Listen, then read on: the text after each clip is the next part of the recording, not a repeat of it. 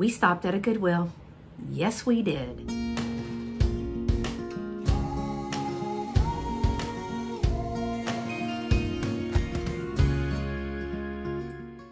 Hey y'all, it's Beth. Welcome back to my channel. Thanks so much for joining me if this is your first time. If you are returning, thank you so much for your continued support. If you watched last Friday's video that I posted, which I'll link right up here, it was day one of shopping with Debbie, and we went to Glen Flora and Wharton to shop the little small antique shops down there. Well, we also hit up some Goodwills that day. We actually started the day at the BINS at about 8:30 in the morning, right after they opened. Now, normally when I go to the BINS, I get a huge cart and I spend about $50, which is a lot of money to spend at the BINS. But today, of course, because I took Debbie with me, we didn't find that much. Here's my receipt, and I only spent $23, but Debbie, my good friend, found me some things at the BINS that were some heavier items. So they were about $3 a piece, and that's high at the BINS, but they're really nice items. So I absolutely didn't mind paying for that. Let me show you one of the first items that she found for me. So here is a sugar mold that is probably untreated wood. It hasn't been stained or anything yet. And it is got 5 holes in it. They are the larger holes, and it is a sugar mold, and you can tell that it's in its raw state, and I absolutely love this. I've actually been looking for one, and Debbie found it, and she was like, I think you can use it for your booth, or maybe you could sell it at your booth. And I thought, oh, I just don't know. I've really been wanting one, so I don't know if I'm gonna be able to part with this, but I picked it up for only $3. And if you've seen even the newer ones that they sell in the stores, the more modern ones, the manufactured ones, they're pretty expensive, but this sucker is pretty heavy. It is one solid piece of wood, you can tell, and someone actually made it. Again, it's in its raw state, and I love it. So Debbie, thank you so much for finding me this goodie. All right, I'm gonna show you the other big thing that Debbie found for me, and again, I could not pass it up, and I couldn't leave it. It is in perfect shape. Now, it is super, super heavy. We don't know anything about it. I'm gonna look and show you the mark on the back and see if you know anything about it. And if you do, please leave me a comment below. It is a very heavy piece of pottery. I do think that it is hand painted. It says on the back here, BIA China hand painted. So you can see that it is pottery that has been glazed and painted. So if you know anything about this, I thought it was Mexican pottery, but because it's marked China, I can't say that. I do know that it is very, very heavy, but it looks to be like a chip and dip or some type of serving tray, and I love the colors in this. I absolutely will have this available for my show, and I got this for only $3. So thanks again, Debbie. Okay, let me show you some of the other items. I didn't get very much. I only spent $23 at the BINS, and I think Debbie only spent like $4 at the BINS. Who even does that? I found this. Now, this is a 2013 calendar, but I got it because of the graphics. It's not even opened, but if you can see on the back, sorry for the glare, all of the graphics that are on there. Let me see if I get it a little bit closer. I just thought this would be great to either tear apart, to use in frames, or some other type of junk journaling.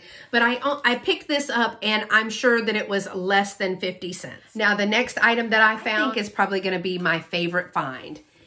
It is a metal tray with a vintage Christmas scene on it with that little red flocked reindeer and the tacky Christmas there. It is a bronze-like back. It does not have a marking or anything on there. Super lightweight. I really love it. I'm not sure if I'm going to be selling this. So stay tuned for a live sale or something and see if it comes up.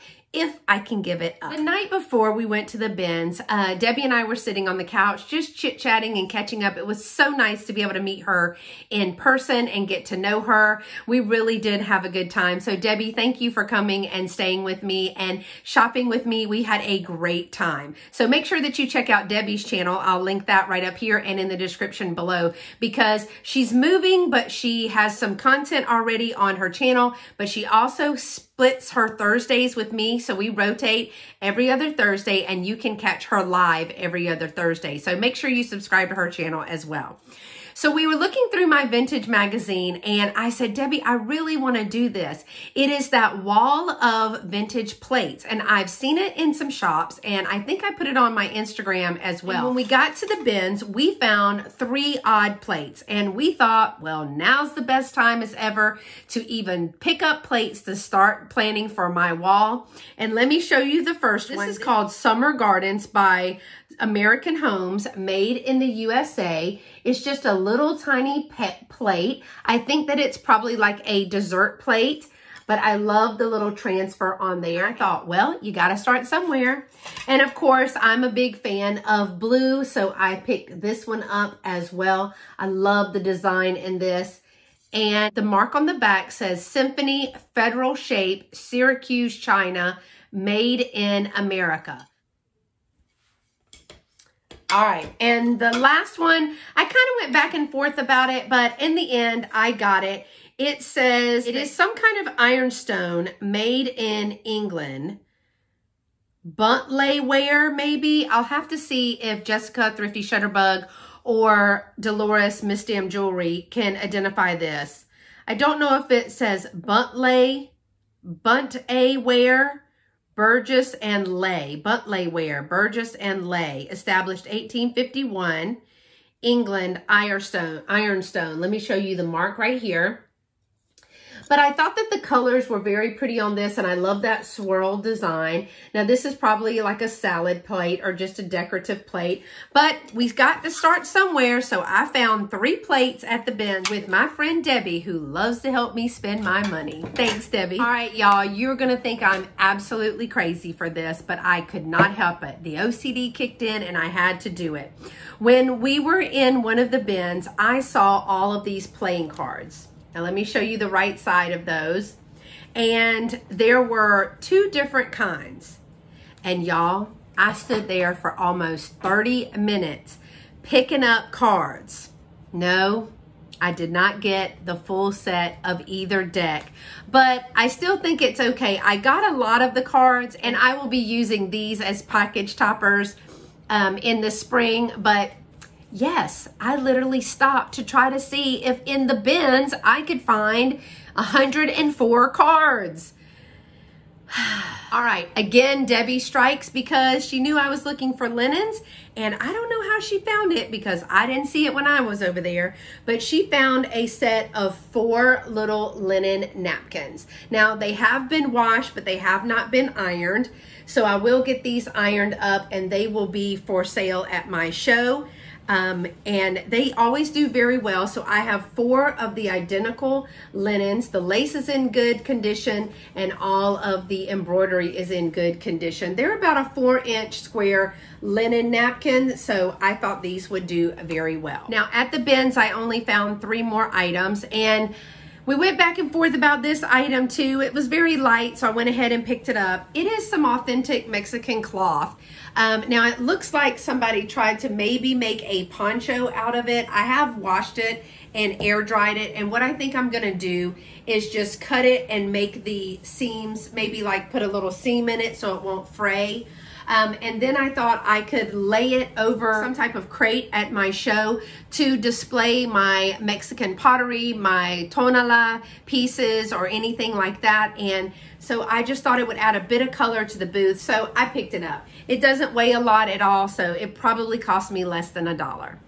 The next two items were a little bit heavier as well. I just had to have them. I am a sucker for a tablecloth or a bedspread, and I did find this one. It is absolutely beautiful. I have washed this and air dried it. If you saw, I air dried it on my treadmill in my living room, but I really did love this. We did find one break. I can't find it right now, but it's a little break in one of these. But that's it. No other damage and no staining. And it is very, very large. I've got it folded in fourths right here.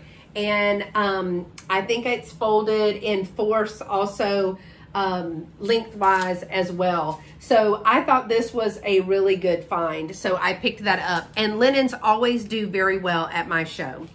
Something else that I'm going to use at my show. Now this is a plain white flat sheet, and I will use this as a table covering.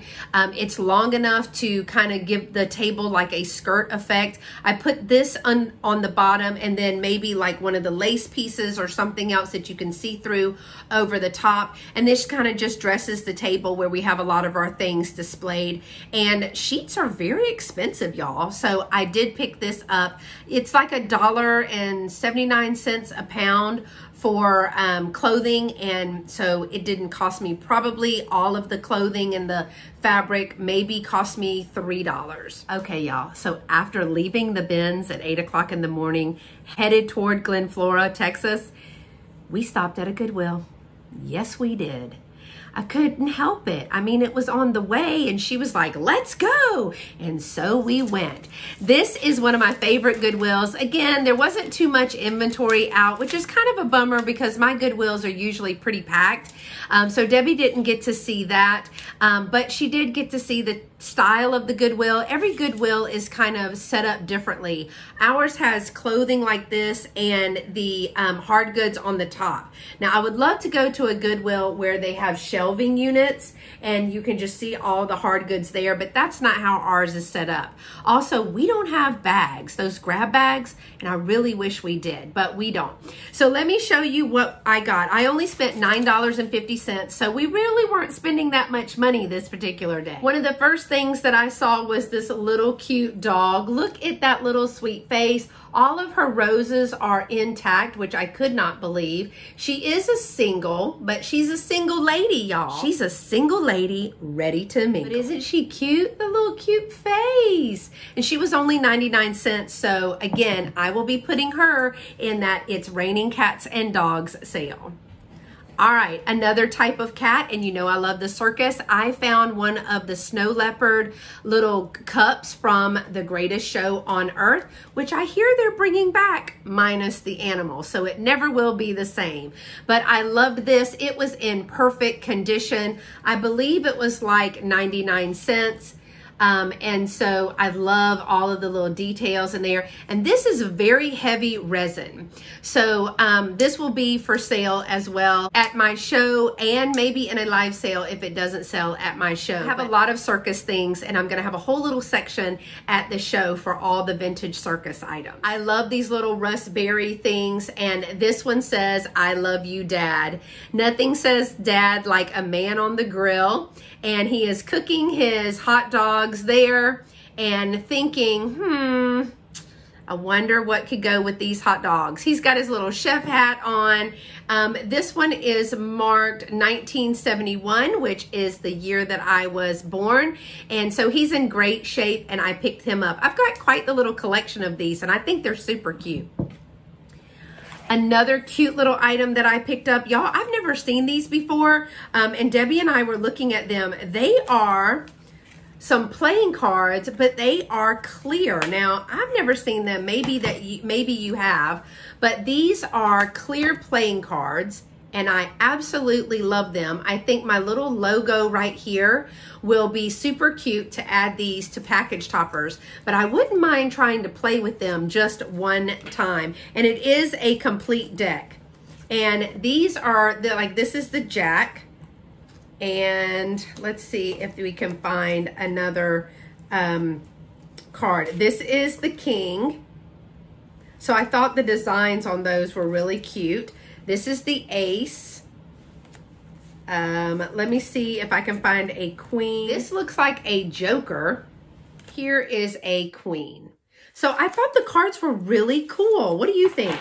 Leave me a comment below if you've ever played with see-through cards before. I think I'd be distracted. And they came in their little case. They were only 99 cents and the deck was complete. It wouldn't be a haul with me without a cookbook. And I haven't gotten a cookbook in a really long time. So I was excited about this one. Betty Crocker's new Good and Easy cookbook. Now, I'm all about good food and especially easy to cook food. So I thought that I would pick this up. And let me see if I can find the date on this one. It's a first edition, 5th printing. Oh, here it is, 1962. It's in the teeny tiny writing right there. The copyright 1962, but if this is the 5th printing, I don't know if this is actually a 1962 book. With this design or not, but I love a good cookbook. You guys know that, so I picked this up for only $1.99. And the last item that I picked up was new in box, and it is Fitz and Floyd. Now I'm excited to see how this one does. Here it has a price tag of $17.50. I picked it up for $1.99, and it is a North Pole Rodeo Canape plate, and it does say Omnibus by Fitz and Floyd, and it says Dallas, Texas, made in China. And it's a little dirty, but look at that little Santa Claus with his little cowboy hat on. I thought it was perfect. It does say China 1995 right in the back here, but I'll get him cleaned up and I think that he will sell very quickly at my upcoming show. So I'm excited to have found this one. So that's all that I picked up at the first Goodwill that we went to at $9.50. So far I've spent $19 or $20 about at Goodwill, Goodwill bins, outlets, whatever. And it didn't get much better because I only spent $5 at the last Goodwill that we went to. We actually went to another Goodwill and neither one of us found one thing in there, which is pretty disappointing. Normally that doesn't happen to me, but it did this particular day. But we sure made up for it the next day when we went to Round Top shopping Antique Weeks. And if you did not get to see that live haul that we all did with Tammy from Vintage Uprising Texas and Martha with Vintage Conversation, Debbie from Our Vagabond Travels, myself, and I think some of the other ladies popped in as well. I'm going to link that live right above here so you can go back and watch it because y'all, we did have a lot of fun, but we also found some really good things. So at the last Goodwill that I got anything for, first of all, let me show you that I found these new old stock Casper the Friendly Ghost puzzles. Now I picked up 2 of these because look, they were 79 cents each. And I was like, oh my gosh. And these are from 1995, Universal Studios, the movie Casper. And there were several of these, but I only got 2 of them. And then went to Antique Weeks and Debbie, I can't remember how much they were. So if Debbie, if you're watching, put it in the comments below. But we saw these puzzles and they weren't 79 cents. They were much more expensive than this. And I do think that they do pretty well on eBay as well. But these I got to go in live sales and in my booth. I will say they will make wonderful additions to a Halloween ephemera bowl if you choose to do one next year. And I'll link Katie's collaboration right up here to show you my Halloween ephemera bowl. But this would have made a great addition to that. The last item that I got, y'all, I couldn't resist it. And there it was, just sitting there. It's the first time that I've ever found one of these. And it is one of the Homeco fairy lamps. No chips or cracks or anything in it. It is taped together. Thank you so much, Goodwill, for taping it together so it will not break. And I only paid $2.99 for that. But again, I've never had one like this. And so I did pick it up. This is actually my second fairy lamp to find in Goodwill. So Goodwill, you're stepping up your game. Thanks so much. So that's it, y'all. That's all I got at a Goodwill type of store. The BINS and 2 Goodwill regular stores. So again, if you see anything that you're interested in, make sure that you email me at scprincess1@comcast.net and let me know. And also, if you like Goodwill haul videos or haul videos in general, make sure that you give this video a thumbs up. Don't forget to subscribe to Debbie's channel as well as subscribe to my channel. I'd love for you to be part of my YouTube family. And don't forget that notification bell, y'all, because you don't want to miss anything. Thanks so much for watching, y'all. And until next time, y'all stay pretty and be sweet. Bye-bye.